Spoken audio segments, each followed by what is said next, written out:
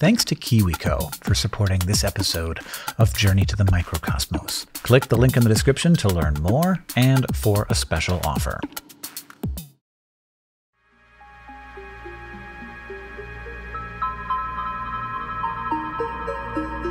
The Paramecium is the consummate model organism. It's a protozoan that is both easy to grow and easy to study, which means that microbiologists have been able to learn all sorts of secrets about eukaryotic life by watching them. You might even call the Paramecium a hero in our pursuit of knowledge. But just as heroes in stories have enemies, the Paramecium has its own foe.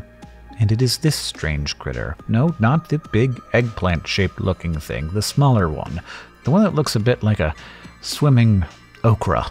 This is Didinium, though it wasn't always called that. When Otto Friedrich Müller first described it in 1786, he thought he was observing a vorticella, and so he named it Vorticella nascuta. Almost a century later, Samuel Friedrich Stein would change its name to Didinium. Like its Paramecium foil, the Didinium is a ciliate, but at first glance, it doesn't seem like it should be much of a problem. For one thing, Paramecium can just get so much larger than a Didinium. Plus, the Didinium is just weird looking. In fact, between the Paramecium and the Didinium is the one that actually looks like food. We compared it to an okra earlier, but at other times it looks more like a stretched out acorn, and the pointier bit looks like a jalapeno stem. Of course, it is not a stem, it is the Didinium's proboscis, which means that is the front of the organism. And there's still plenty of weird to go. The Didinium has a long macronucleus that curves into a sort of figure-8 shape, and circling the organism's body are two rows of cilia, called pectinelles, that seem almost randomly placed. One row sits at the border of the proboscis and the rest of the body, while the other clinches the middle like a loose belt. It's a little bit tough to see the pectinelles in their full fringy glory with our microscope. They look more like 4 bundles of hair on the sides of the Didinium, but you can see what it looks like better in this illustration. And those cilia give Didinium both its very fast and very strange movement. When the Didinium moves, it really moves, but not necessarily in a way that seems obvious to us at first glance. Just trying to follow it with a camera feels a little stressful. The first time James found one, it slipped so quickly in and out of view that he barely caught a glimpse. He had to switch to a lower magnification so he could zoom out and see it. But for the Didinium, this seemingly out-of-control movement is very deliberate. It's constantly rotating in a clockwise fashion, but also leaning towards one side so that it's moving in a spiral path. In the early 20th century, scientists added ink to jelly just so they could slow the Didinium down and follow this path. The microbe's seemingly aimless trajectory helps the Didinium cover a wide range of space in a short amount of time.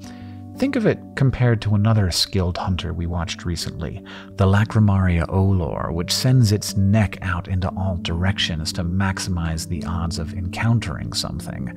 The Didinium is doing something similar, but instead of extending its neck, it's sending its whole body into different directions. And that speed is a big reason why Didinium is so effective. As it zips around the microcosmos, it will bump into things that don't happen to be food, and when it does, it politely backs up and moves on. But if its proboscis makes contact with something edible, then the Didinium goes to work, seizing its prey with its proboscis, paralyzing it, and then eating it.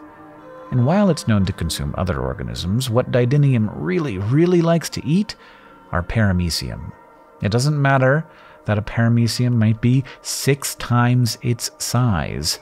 The Didinium is here for a meal, and it will gladly expand itself around the Paramecium to swallow it.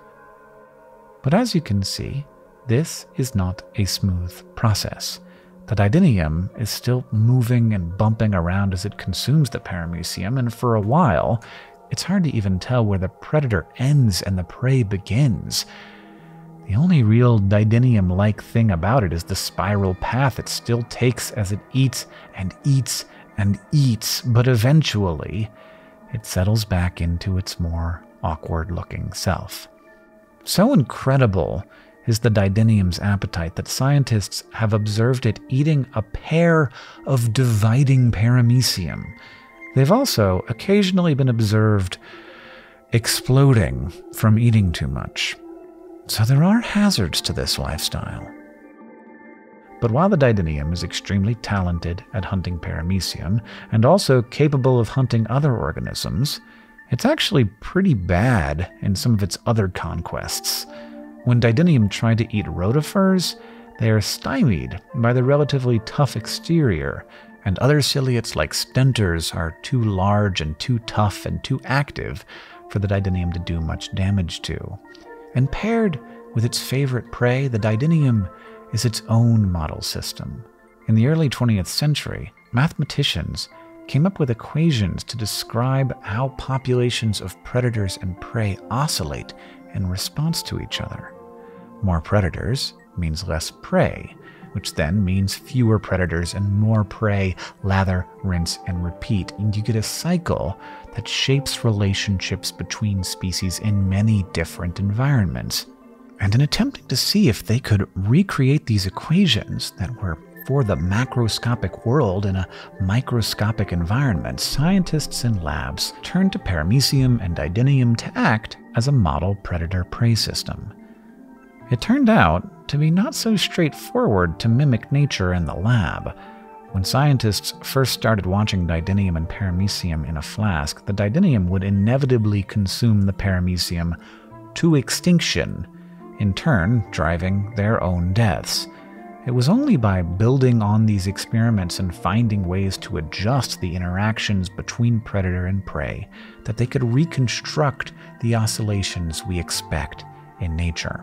Of course, that doesn't mean they directly copied what nature does. How could they with an experimental design meant to strip many of the confounding elements of ecology from their observations? But their work still provided insights into how organisms interact. It's like a story, incapable of holding the vast entirety of existence, and yet still very useful in its narrowness. That the consummate model organism has such a consummate model predator, then, is quite fortunate for us, even if, for the microcosmos, it's just another story. Thank you for coming on this journey with us as we explore the unseen world that surrounds us. And thank you again to KiwiCo for supporting this episode. KiwiCo creates super cool hands-on projects for kids that make learning fun. With a KiwiCo subscription, each month the kid in your life will receive a fun, engaging new project which will help develop their creativity and confidence. They have 8 subscription lines, each catering to different age groups and topics, and each box is designed by experts and tested with kids. In their Eureka Crate, intended for ages 14 and up, you can get this 2-in-1 lantern kit that lets you construct a camping lantern that also transforms into a flashlight. So, if you want to give a gift that keeps the fun and learning going all year long, a KiwiCo subscription delivers Steam discovery long after the holiday decorations are put away. So head on over to kiwico.com/journey50 and use the code journey50 or click the link in the description for 50% off your first month of any crate. And thank you, as always, to our patrons, all of you people on the screen right now. You're the people that keep this show happening. If you want to become one of those people and support this show, you can go to patreon.com/journeytomicro. If you want to see more from our master of microscopes, James, check out Jam and Germs on Instagram. And if you want to see more from us, there's always a subscribe button somewhere nearby.